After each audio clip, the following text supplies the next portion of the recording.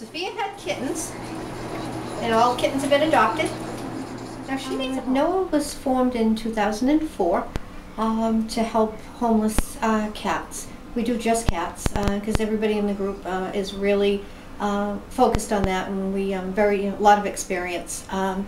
So we've rescued. It's an average of 650 cats a year that we're placing, cats and kittens. I was actually volunteering at another shelter, and one of the directors asked me if I would like to be their adoption coordinator.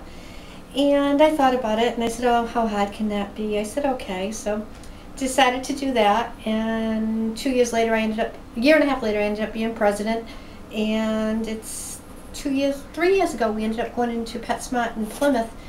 We have the adoption center down there, and that's when things really took off, and we really got a lot bigger and did a lot more adoptions at that point. My husband converted a shed that we have to a shelter. In Massachusetts, if you're going to take in any cats from out of state, you need to have a Department of Agriculture approved facility.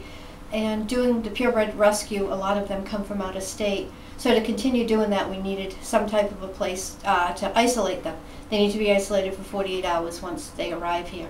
So he took the shed, converted it to a shelter, and right now out there I believe there's 9 cats. Sometimes there's more than that. There's cages, but there's things to sleep in, and there's cat condos and all kinds of things to climb on, and most of them are out running free.